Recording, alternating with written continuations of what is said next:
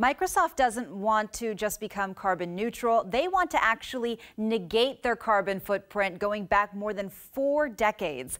The company admits the technology to make that happen doesn't even fully exist yet, but they say they are committed. The start of a new decade is a time to reflect, set intentions, and move forward with bold ambitions. Today, Microsoft leader Satya Nadella laid out a bold mission for the world's largest software company. We must begin to offset the damaging effects of climate change. Now Microsoft is announcing a moonshot promise to make that happen. Today, we are making the commitment that by 2030, Microsoft will be carbon negative. So what does that mean?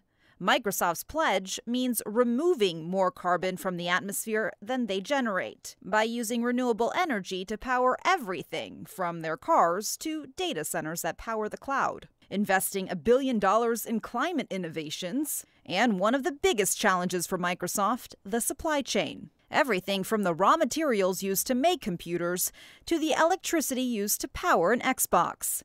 And the company has an even bigger promise down the road. By 2050, we will remove from the environment all of the carbon we have emitted directly or by electrical consumptions since our company's founding. That pledge covers 45 years of carbon emissions by Microsoft. It's the latest promise in a corporate race to tackle sustainability.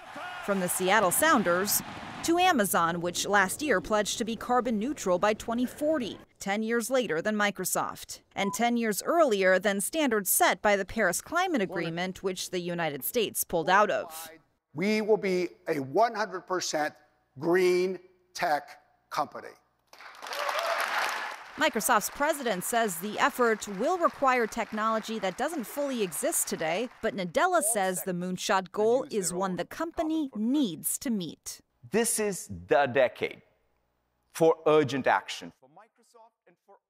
And one specific idea Microsoft brought up today to tackle those supply chain issues, they plan to make suppliers start paying them a fee for their carbon emissions, and the company would then invest that tax into sustainability efforts. I'm Jessica Janner Castro, King 5 News. Back to you, Mark. All right.